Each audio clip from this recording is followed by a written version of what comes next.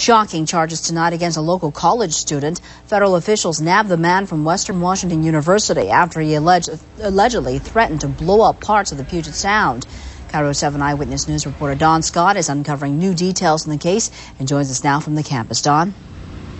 Christy, this arrest sends shockwaves throughout this campus. Students stunned to learn what this federal complaint... Oh, my goodness.